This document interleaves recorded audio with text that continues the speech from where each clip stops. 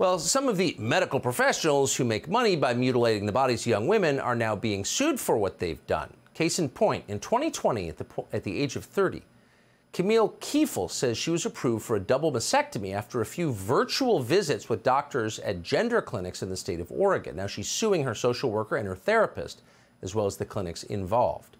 Camille Kiefel joins us along with her attorney, Lauren Adams-Bone. Camille, thanks so much for coming on tonight. I understand the outlines of your suit, but tell us why you think you were wronged, apart from the legal case you're making. So part of it was that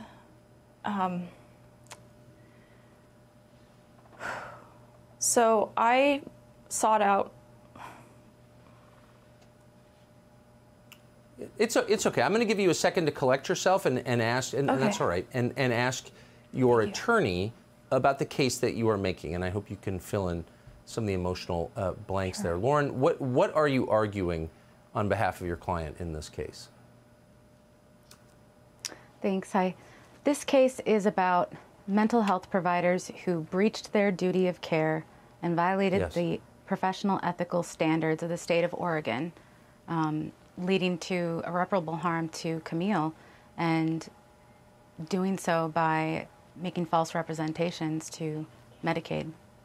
So tell us what, and so they made money by doing this, and thank you for pointing that out, but what is their obligation? What is the obligation of the people who treated your client that they didn't meet specifically? They have an obligation to treat them as an individual and to treat them according to evidence-based medicine. And they met her one time each and wrote a letter to have healthy body parts removed.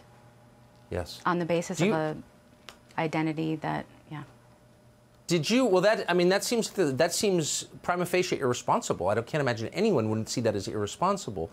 Camille, did you feel like they cared about you as a person, cared about making you better as a person? I think that they were highly influenced by an ideology, and that has no place in our medical system. And had they looked at the underlying health issues, which, as those resolved, I realized that I was not non-binary, that I was a woman all along and had been dealing with trauma, then I would have never needed the surgery. And so they have a responsibility to their patients to look at things from a nuanced perspective and not be influenced by ideology.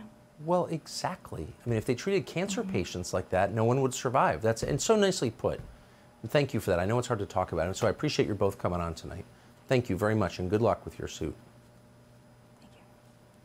Thank you. Subscribe to the Fox News YouTube channel to catch our nightly opens, stories that are changing the world and changing your life. From Tucker Carlson Tonight.